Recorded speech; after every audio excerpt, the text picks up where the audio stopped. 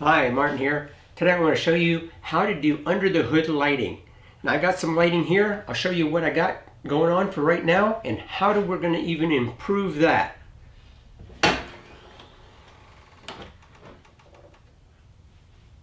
Now what I currently got is this LED strip here. This is actually made for putting on the back of a trailer to use for let's say reverse lights.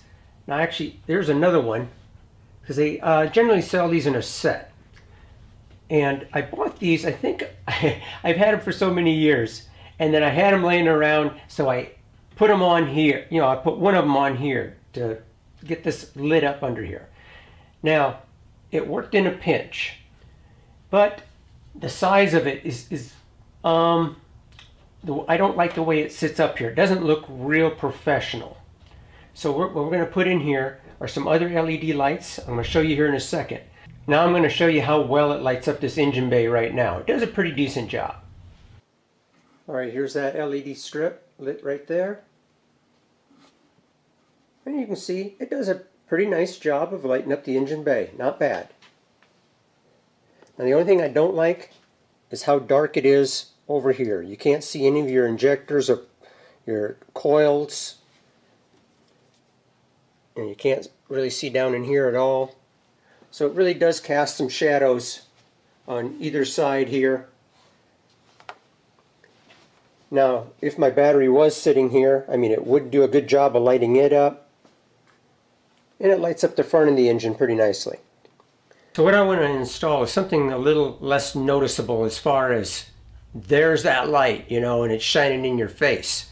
This isn't bad, but I want to make it to where the light is shining down on around the engine and you don't see the actual fixture that much. It's almost unnoticeable. Now, one of the first things I had to do was install some type of tip switch or mercury switch. So when I pull the hood down, like right there, it shuts off. And as I raise the hood, it comes back on. Now, what I used way back when I installed this is this mercury switch. And what it is, there's two contacts right down in here, and let's say you installed it at that angle, and as you lift the hood, that mercury slides down here and makes contact with the little metal probes that are in there, these leads that hook up to these leads right here, and completes the circuit. So, and actually I got these out of it was a self-leveling thing for an RV. There was 4 mercury switches in there, and so when you got all 4 lights lit, you were level. Well, I salvaged these, and I've literally had these for 25 years. And, well, I've used one so far, so what? In the next 75 years, I might use the other 3. So, anyway, I got that mercury switch mounted up in here. And what I did is I literally just glued it in there with some RTV. I got it at the angle I wanted it, and as I pulled the hood down and I got to the point, okay, that's where I want it to shut on and off, I positioned that mercury switch in there and let the RTV set up. Then I got the wiring run down inside this channel right here, inside the hood, and then I got it coming out way down over here. And then it leads to the power supply, or your battery fuse block right here. And I actually used one of the existing empty fuse slots and made that a fuse that can be used. If you lift this cover up and you look at what's under here, generally there are several positions that are not used. And I did a video on how to actually use these spots. I'll put a link up above where you can check that out. Now what we're going to do is I'm going to actually run the wiring in a different path. I'm going to take it down this way. I've actually already added it in here, and I got the wiring set right up in here somewhere. We just have to, yeah, there it is. So we're going to have one of the LEDs located here, and then we're going to mount a couple more off to each side. And maybe I should show you what kind of light we're using. Now these are actually meant to be used as rock lights, or to illuminate the underside of your four-wheel drive and you go out rock crawling or something like that. These are very bright. They have a 9 LED. I love how thin they are. It's like 3/8 of an inch. I think it's 1.37 inches wide and just shy of 2 inches long, or maybe it's actually over 2 inches long. Now these lights also come with this rubber grommet that fits behind the light. Let's say you were mounting it to a roll cage, so it gives you that, it's got that rounded concaved feature there. And by the way, this is like a die-cast aluminum housing. It's not no plastic or nothing like that. So, you know, durable. And it's also waterproof. It's all sealed back in here, epoxied in. So it's made to be underneath your Jeep or your four-wheel drive vehicle and go off-roading and put up with some abuse. It fits perfectly up in this spot right up here. And then put, you know, the two there, and we're going to remove this one and replace it with one of these. So now we're going to get light shining down on both sides of the engine and one down toward the middle. All right, well, let's get started. Now the lights come with an Allen bolt and nut, a self-locking nut. This is a M6 by 1.0. Now I'm not able to use them because I can't get the nut behind it.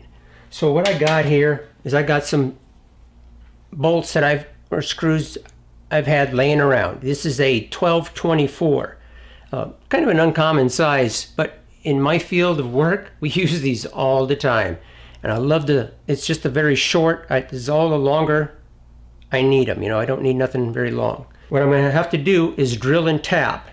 And here I got a tap that fits right into my 1/4-inch drive DeWalt, and I'm just going to simply drill and tap those holes, and this should be pretty easy. Got my DeWalt, just like that, all set up. Okay, using this rubber like grommet right here, I'm going to take this, place it where I want that light. Then just using this awl, scribe the lines, you know, the holes right here where you want the holes to be drilled. And then you also got to take care of the hole for the wiring as well. Pull it away, and I got my 3 locations right here. Then I'm taking a center punch and punching those locations. Just like that. All right, all set up here to drill.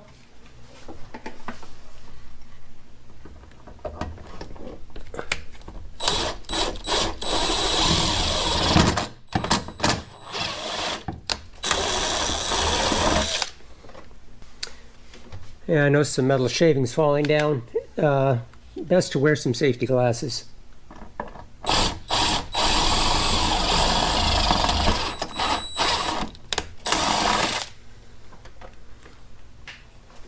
All right, for the hole for the wiring, I'm going to use a stepper bit, just like that one. Remember, there is a hood up there, so don't go too far with this.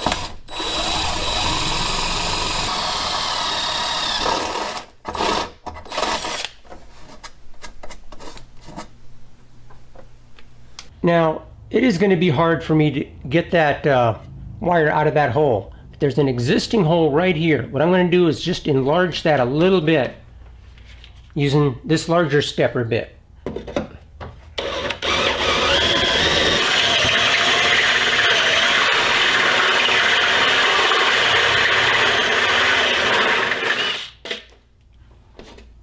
Okay, now with that hole drilled right here, and you know, we got the holes drilled for the light fixture itself, for the LED light. I need to get a wire from over here where I got the mercury switch to over here, and then we'll have to do the exact same on the opposite side of the hood. Now, what's nice, okay, here's the wire that runs down to our battery power, and you can utilize all these holes they already got in the hood as a passageway to get from point A to B. So by feeding this wire through here, even if I don't get it over here, I can get it out of one of these holes and keep continuing.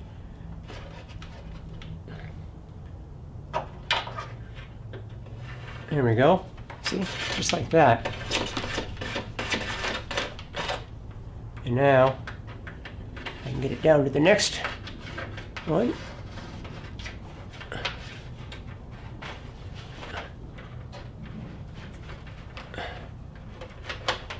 There it is.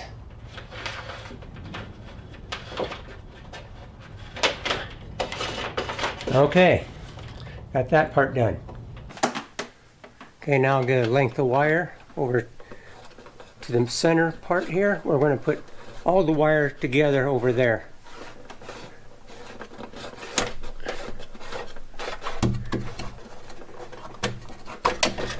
All right, got it. All right, I'm going to go ahead and get this light installed. Just need to fish in the wire this way, come right out of this hole over here, and then we can make it up out here. There it is. See it.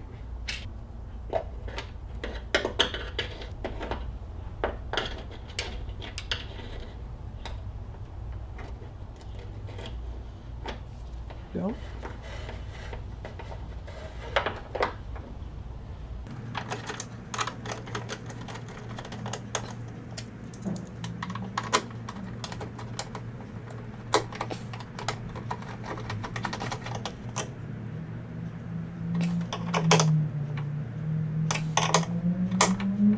There we go.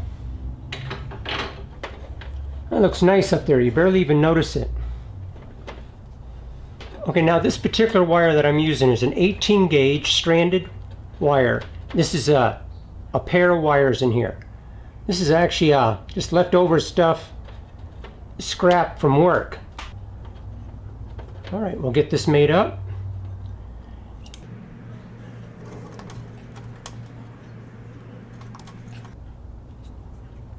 Now I'm going to solder everything because I don't like using any type of crimp, especially if the wires are tucked in here and it's going to be hard to get to.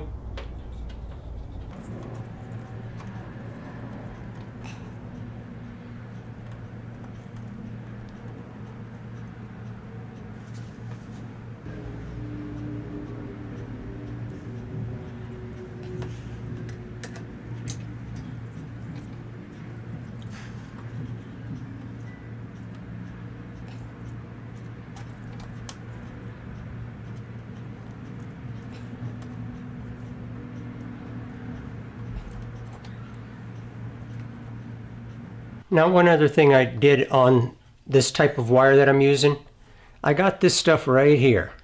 This is like a braided loom is what it is. And I got this out of a bunch of fiber kits. I do fiber optics. And this stuff comes in all the kits, and generally I don't use it, but I save it. And so I'm going to slide that over all the cable just to add some added protection and makes that gray wire kind of disappear. With the black theme I got going on the vehicle, you know, you don't see it. So just one other thing I added to it. So I got everything here, and what I'm going to do is take all the positives, solder them together. Then the negative coming from chassis ground, this one, okay, I'm going to take that chassis ground to one side of the mercury switch, and then the other side of the mercury switch is going to go to all the other grounds. And then the ground is completing the circuit. And you could do it the other way around. If you want positive to complete the circuit, that's just fine too.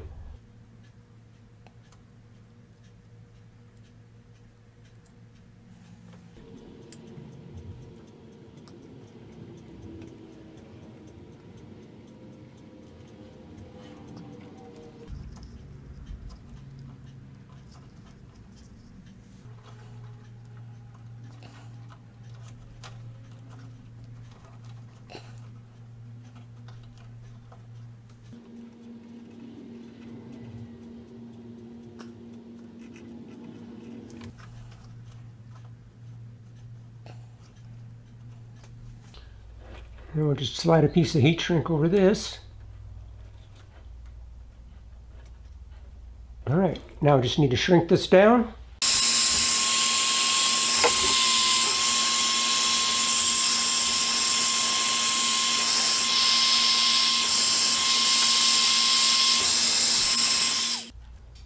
Now we can just take this, we're going to stuff it up here in the hood.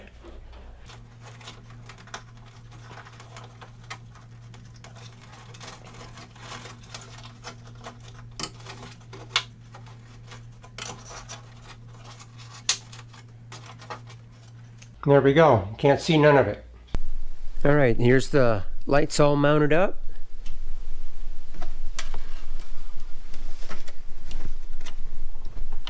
I got the wire running right down to here. You can see that loom. And then it goes underneath the cowl here. And I got it coming out right here right now. Now, here's the original wire that I had running up to that other set of LEDs. And then it laid in here and then went up in this hole that I had in the hood here. And then going up this channel. Now, we're running up this channel this time. I've been working on a wire tuck, and this is why I'm going to such great lengths to hide all these wires, because I don't even want this to be seen even right here. You know, even that little bit of a loop is too much for me. So what I'm going to do is drill a hole right down in here, and that actually will bring me into the engine compartment right behind the ECM. To make this whole thing a little easier too, I'm going to go ahead and just remove this reservoir. It's just two 10mm bolts, pull this reservoir out, and that way I can get down in here and dress that wire into the existing harness. Yeah, I'm using this angled drill attachment. These are relatively inexpensive. I'll put a link down in the description where you can get one of these. Makes it easy to get in here because the drill would hit the hood, and I don't have to remove the hood this way either. Okay, let's see, about right there.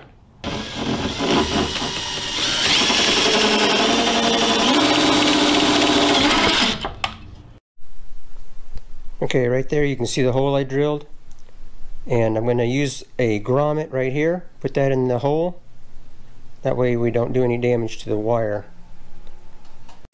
Now you can take your wire, pass it in there.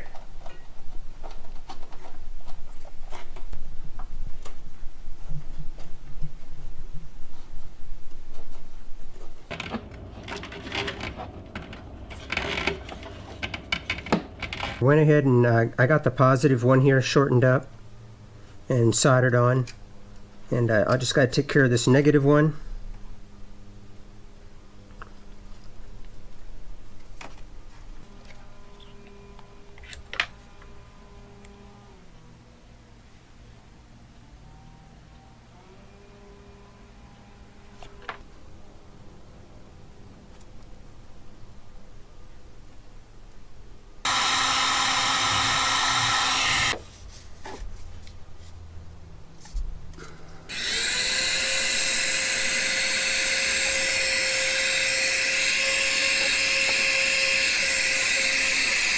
Alright, everything's hooked back up. Now we can reinstall the fuse. Alright, now just go ahead and plug the fuse back in, see how well it works.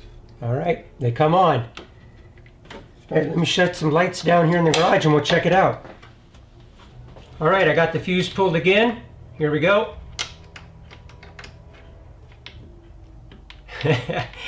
Yeah. I'm liking this. Now, compared to before, you couldn't even see any of this. This was total darkness over here.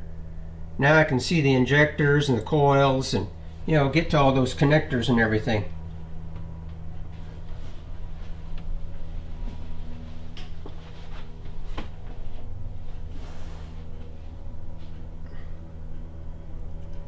Same with this side, you know, I can see everything real well.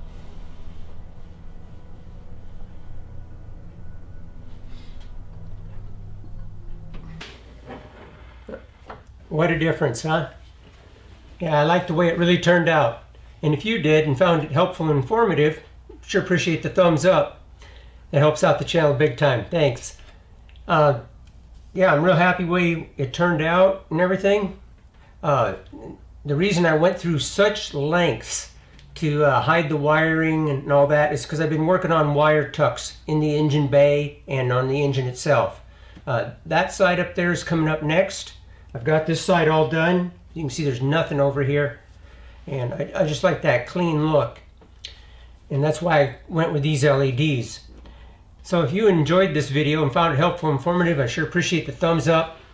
And if you never subscribed to me before, please hit that subscribe button right down there and that little bell symbol right next to it. And that way you'll get notified the next time I upload a video. And I'm also an Amazon affiliate. Please check down in the description where you find Amazon links to tools and products that we used in this video. And you can do all your Amazon shopping through one of those links, and the channel earns a small commission. Appreciate that. Thanks again for watching, and we will see you on the next one.